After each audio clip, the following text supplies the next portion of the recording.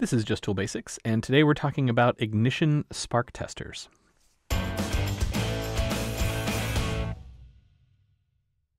Hello everyone, welcome to Just Tool Basics. Today's topic is ignition spark testers, sometimes just called spark testers, sometimes just called ignition testers. And the way these things work is you hook them up to your vehicle's engine, and it works with basically any gasoline engine, be it 2-stroke, 4-stroke, anything like that. It's not going to test diesel engines. And what it tests is that the ignition spark is sufficient to jump this gap. And it's kind of coming out this hole. The spark is coming out this hole and grounding against this outer ring. And as you can see, that is a pretty big gap. And so it's basically guaranteeing that there is a pretty significant spark output, which is good enough to ignite the gas in the cylinder. So this is really designed for high energy ignitions, which is basically any modern ignition or any upgraded old style ignition. So if you're running, an MSD box or a Pertronix distributor with the higher output coil, it'll be fine. If you're running, a stock ignition setup from the 60s, it may not be good enough for that. And you may want to try a different model of spark tester. Now, it may work with a relatively low output model ignition, but it'll be intermittent and you kind of can't depend on it. So I wouldn't trust it at that point. So as you can see, it kind of looks like a spark plug with this little clip welded to it. And that's because that's what it is. It has the same ceramic body as a spark plug. This tip, same as a spark plug, unscrews just like a spark plug so that you can use the different kinds of ignition wires. This thing, also ceramic, as I mentioned. Now, of course, the difference is that there's no threads, and it's because it's not designed to screw into the head or block of the engine. And then it has this clamp, which, to be fair, not the best clamp. I mean, it doesn't need to be terribly robust, but it's definitely not robust. What it is, as you can see here, the way the joint works is it's just these two little prongs that stick through two holes in the part that's welded in. And then this spring is just kind of wedged in here, this guy. So if you have it clamped to something and it slips off and snaps, more often than not, it kind of springs apart, and then you have to go finding the pieces. And eventually, you'll probably lose it or break it.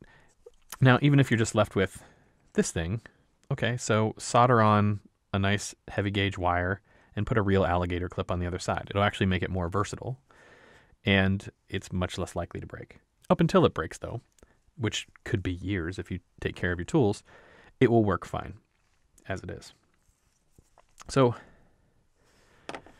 let's take this thing out. I'm going to hook it up to my truck, and you can see how it works.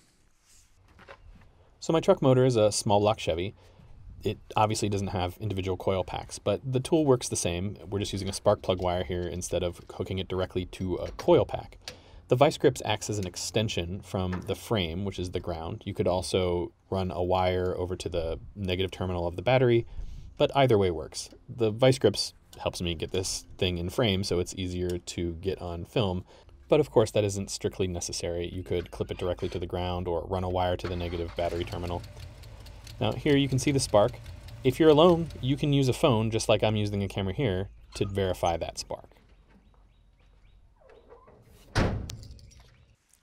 So, as you can see, pretty straightforward setup.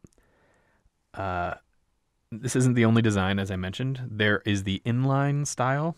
I would actually explicitly not recommend the inline style or the through spark style for high energy ignition. And the reason for that is because it's really designed for low energy. And if your coil pack or distributor is throwing a really weak spark or delivering a really weak spark, it'll still light up and it'll give you a false positive and you'll think it's okay. The voltage needed to jump this gap is significant. And unless you have that significant voltage, you're not going to see the spark. So this kind of guarantees high energy output. There is another design as well that it allows you to adjust the gap. It's not exactly the same design, but it's the same style. And I'll put a link in the description to that as well. And it allows an adjustable gap. So it varies the distance between where the spark comes out and what it's grounding to. And that allows you to really fine-tune exactly how much spark is being delivered and no more, and allows you to then tune your spark plugs to work with your ignition in a very close coupled arrangement. For most, make it work cars, like my truck is not a precision tuned machine. It's a beat up old truck that I use as a truck. I basically just need it to work. So as long as it's good enough, I'm not tuning between 50 thousandths and 60 thousandths on my spark plug gap. I just don't care that much. I just want it to work. So I basically use whatever the factory recommendation from the ignition company is. Good enough. And that's what this is for. It's less fussy. It's impossible to set up wrong. You just plug it in and ground it and it works. The other kind is a little bit more precise than the average person needs. This is kind of just works or doesn't work, as opposed to a tuning tool per se. And of course, if you spend any time with like old guys working on old engines, you have almost certainly seen the way that is traditionally recommended to do it, which is you stick a screwdriver in the end of your spark plug wire and then hold the end of the screwdriver over something to spark, and then you let it arc against it. Now, that worked great in the aforementioned low energy ignitions. However, these high energy ignitions are going to arc into your hand, and it hurts like it hurts. Let's just leave it at that. It's very, very unpleasant. And it feels like you're getting hit with a stun gun. So don't do that. I guess you can if you want to. It sucks, and it is absolutely not the best way to do it. And it is not a strong indicator of the system working because, again, that gap is variable. So how close you hold the screwdriver to the ground of the vehicle is going to vary because you're not a robot.